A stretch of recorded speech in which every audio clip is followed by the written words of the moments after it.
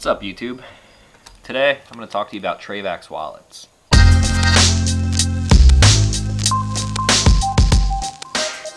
Let me start off by saying I'm not being paid to say this in any way, shape, or form. I have no ties to the company Trayvax. It's just a product that I've been using for a long time now, and everywhere I go I talk about it because I just like them so much. So with that being said, this is the original Trayvax wallet. I found the company that started making these back in about 2013 on Kickstarter. The founder of the company, Mark King's original goal was to create something that cut down on plastic bag waste. Long story short, it turned into them creating these really awesome wallets. So Mark used to machine and powder coat these all by hand, and then I'm pretty sure that's where the Kickstarter came from, which has allowed their company to expand to what they are today. Another great thing about these wallets, they're made right here in the US. Before I jump in and show you the new wallet, let me show you how some of these older ones work.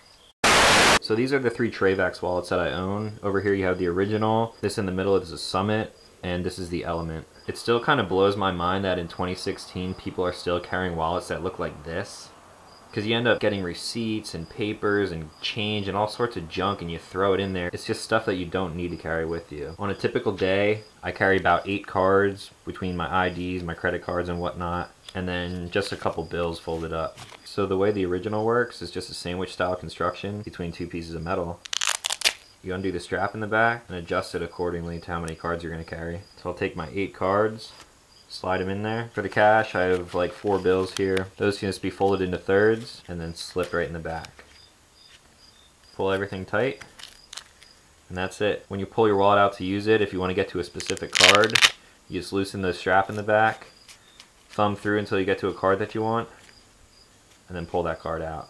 I carried this original wallet for probably about a year, and obviously you can tell it's still in really great condition. And then I switched to the Summit. The Summit's one of their cheapest models, and it's actually really nice. This is about as minimalist as you get, but you can still hold pretty much the same as any of these wallets. Here again are my 8 cards. Slip it right in the slot. On the back, I have the 4 bills. You can slide it right under that little piece of metal, and that's it. I carried this wallet for maybe 6 months or so, and then that's when I found the Element. So this is the black Element in tobacco brown. However, it looks a little more like Canyon red to me. I'm not sure if the order was messed up, but regardless, I still carried this thing for the past 6 months and I love it. The way this works is you pop open the leather strap and adjust it for how many cards you're gonna hold. Again, the same 8 cards and the same 4 bills. In the back here, there's a little bit of a money clip type of thing. You just slip the bills right under there, fold the leather back over, snap it closed.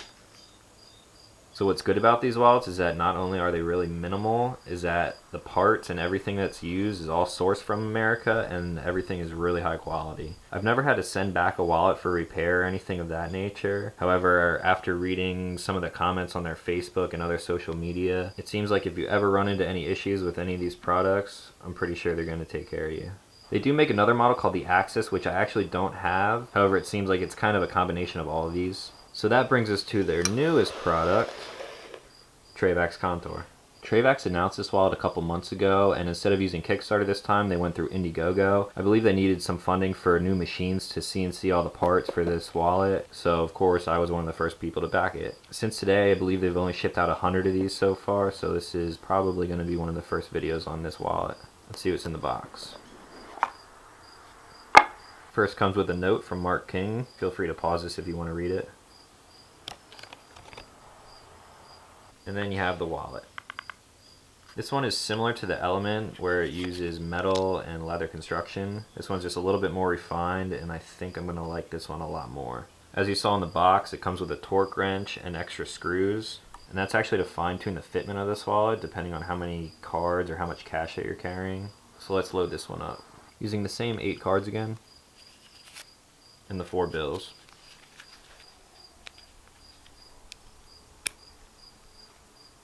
So the first thing that I can note about this is how well it's constructed. It's going to be hard to tell through a video, but the tolerance and construction materials on this thing are top notch. I'm not sure what type of metals and what type of leather is used in their wallets, but you can find all that information on their website. Oh yeah, another thing I forgot to mention is that mostly all of their wallets can be used as a bottle opener, as you can see right here. On the original, you have a bottle opener right here. On the Element, you have one right here on the inside. It's just nice to have. What came in the wallet is a card from Mark saying that if you have any questions, comments, or concerns, do not hesitate to contact him. So like I said, they really take care of their customers at Trayvax. So that's really all I had for this video. I just wanted to show you guys the unboxing of this and just let you know about this company because, like I said, I've used all their products and I can't say enough good things about them. If you have any questions or you want to pick one of these up for yourself, I'll leave the links down in the description as always. And I actually don't believe this is available yet. This is still only being shipped out to their crowdfunders, so maybe in the next month or so you'll be able to pick one of these up on their website. This video is a little bit different from what I normally do here on this channel. A lot of people tell me that I buy lots of gadgets and a lot of interesting stuff, so I figured I'd do a video on it. And if you liked it, let me know. I can do some more in the future. So that's all for now. Thank you guys for watching, and I'll talk to you in the next one.